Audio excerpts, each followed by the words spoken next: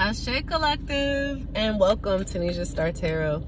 So we are now at our fire signs. So this will be the Aries, Leo, and Sagittarius. I said it correctly this time.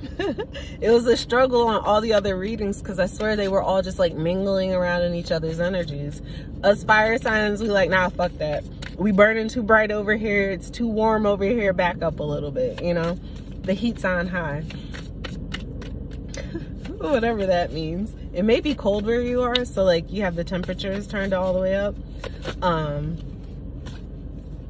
not taking all these cards, but it's very interesting that we're starting out with the Tower. So something highly, highly unexpected has occurred.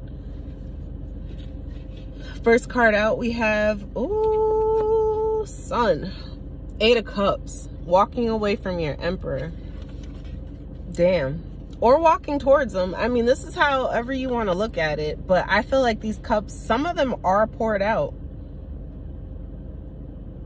I'm getting and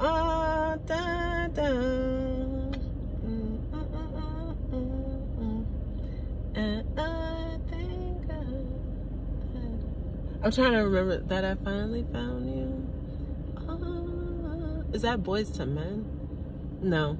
Casey and JoJo. All my life I prayed for someone like you, and I hope that you feel the same way too. Goes into that song. I don't know what that has to do with anything. So okay, that kind of changes things. Is it a love and hate situation going on here, fire signs? Because like I feel like there's anger here, but then at the same time, like you pour your heart out to this person, like you're so in love. There's like a real strong masculine, and like when they're in their energy, the attraction to this is just like, all my life I've waited for someone like you. So this would be like a father figure, someone that's a husband, stand-up guy. Like he's a boss, a leader. He takes care of not just himself but everyone around him.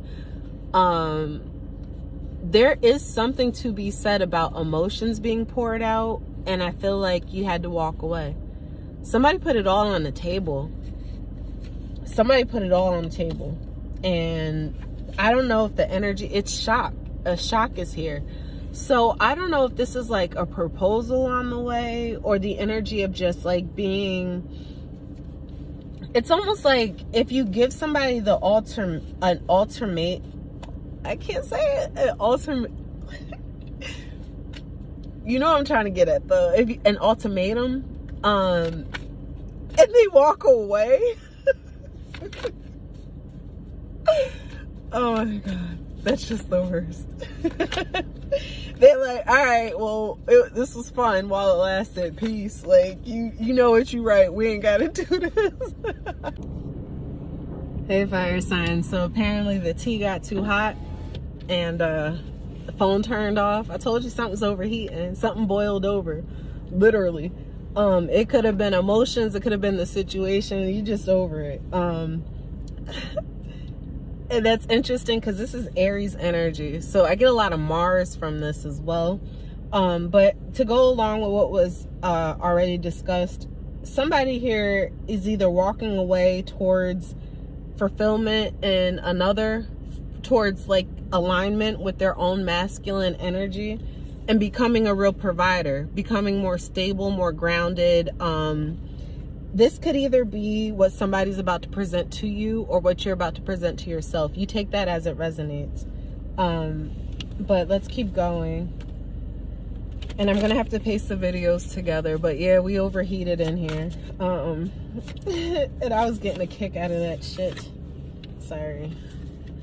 But anyway, something is hidden here. Messages, moon. I feel like things being done at night, in secret. I felt a lot of sex, third-party cheating, possibly. I'm not putting that in everybody's situation, so if it don't apply, don't let it. But I feel like there is something going on unbeknownst to you, and the messages, maybe you looked through somebody's phone and saw that they've been still in contact with someone they said they weren't going to be. Or there's a message that comes through email that you see somebody is where they, like, they're going out at night. Or I even just got a hotel, like they booked a hotel, like something that, so divine feminine energy as well. So for the divine masculine to be doing, like, it's almost like a switch up, like the energy changes at night. So it's almost like, or it could be somebody's parental roles too. Like he becomes a nurturer, or like if you have to go back to working or working at night, somebody else is taking care of the kids at night, something like that.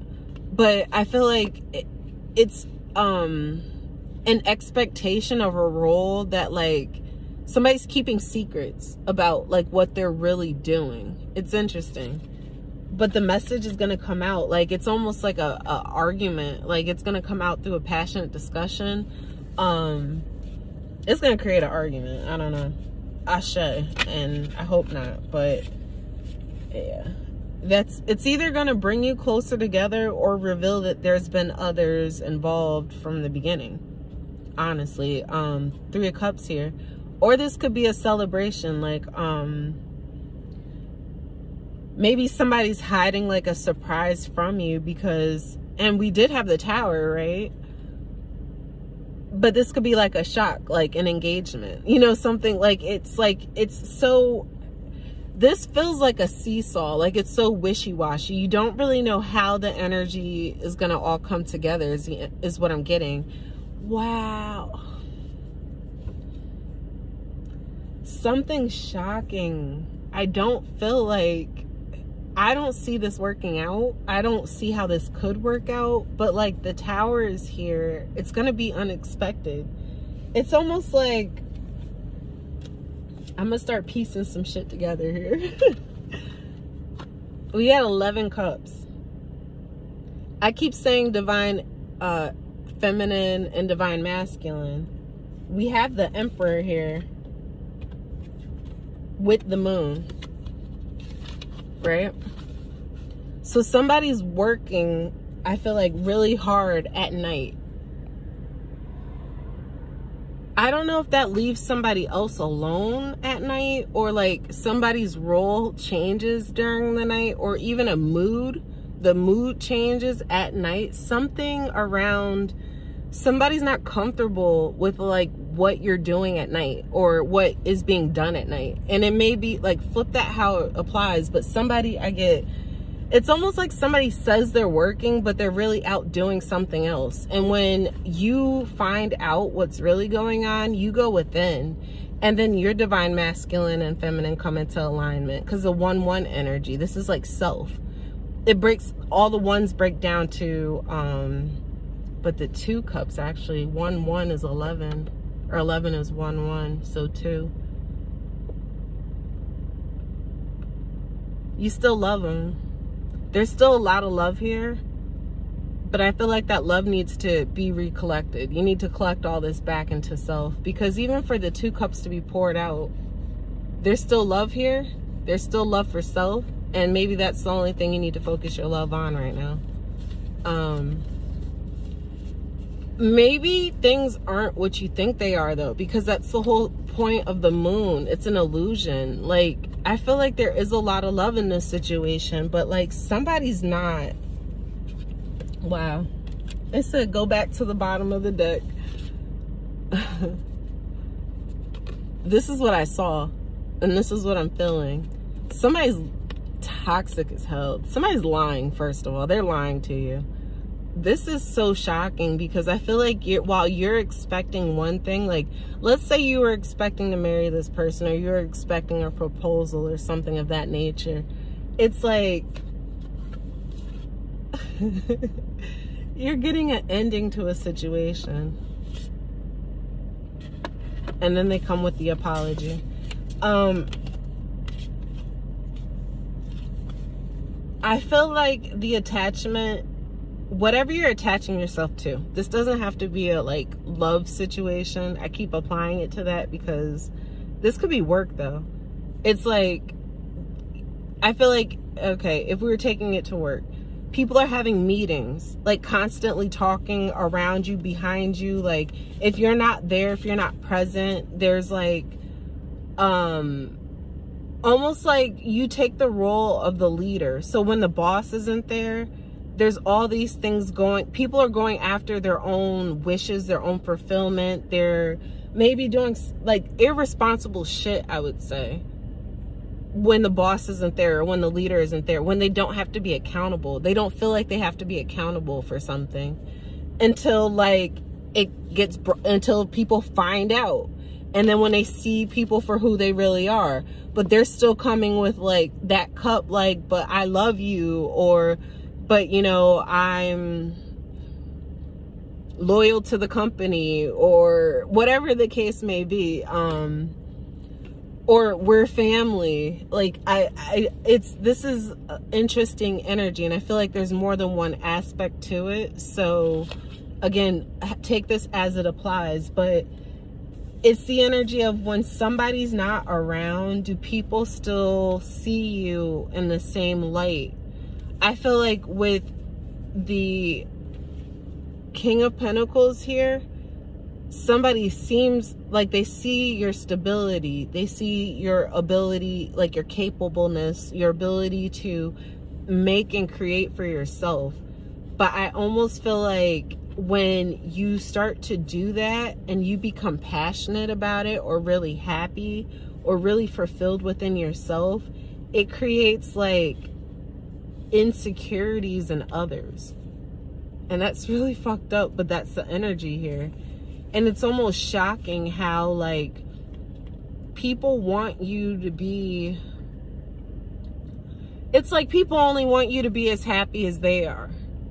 That's the energy I'm getting. Like, you're not allowed to be better, be more, do more, want more, because people will bring down towers on you. They'll make it about themselves, and then they'll come with the apology afterwards to tell you that they didn't realize what they were doing. Whole time they knew. King of Swords. That's air sign energy. Okay, I'm gonna leave this there. But something about working together or cooperation would go a long way. If this has to do with a work situation, I would still try to find a way to cooperate with everyone and make sure all voices are being heard, because I feel like there will be a shocking turn of events here. And as long as your cups are still full and you're stable and grounded and in alignment with yourself, like, all this other energy can just whirl around you. And I'm not going to say you're not a part of it, because again, to be a part of a team, you still have to have your input and do your work, or be mindful of others around you, and you know, contribute. So that could be that Three of Pentacles too, is equal contributions from all parties. And until it's equal, I would be mindful, especially if you are that emperor. I almost feel like there's I don't want to say it like people are plotting against you, but there's chatter.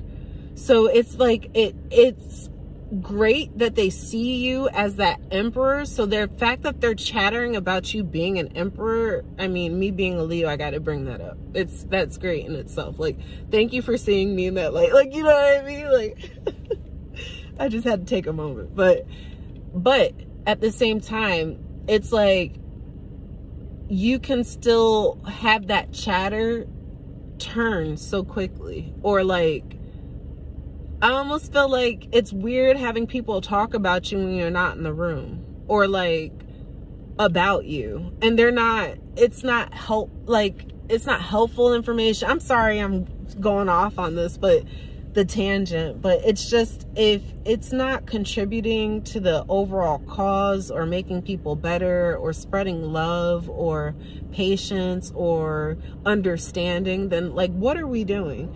I feel like there's gossip circles or something where it's like when the dude, like when a boss, or when the guy is around or isn't around, or take this as it applies, it could be a feminine energy too. But just when someone is not around, someone's acting differently. And this could be during the daytime or at night, but I just get a lot of like nighttime activity. So I'll just leave it there. And again, Ashe, thank you for joining me here at Nesia Star Tarot. And be kind to yourselves and each other.